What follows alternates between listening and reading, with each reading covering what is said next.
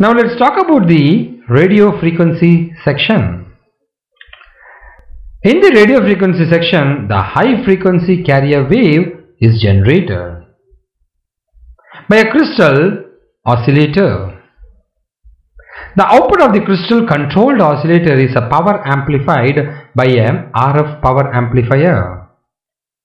The buffer associates and isolates the RF power amplifier from the oscillator.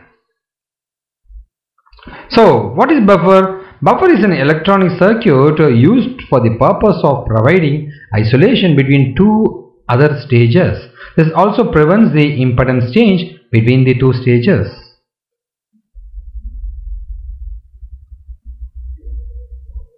So, this arrangement keeps the frequency of the crystal controlled oscillator as constant. So in the modulator, the RF wave and modulating AF signal are mixed to produce the amplitude modulated wave. The output of the section is fed to the antenna for transmission. Here is the amplitude modulated waves.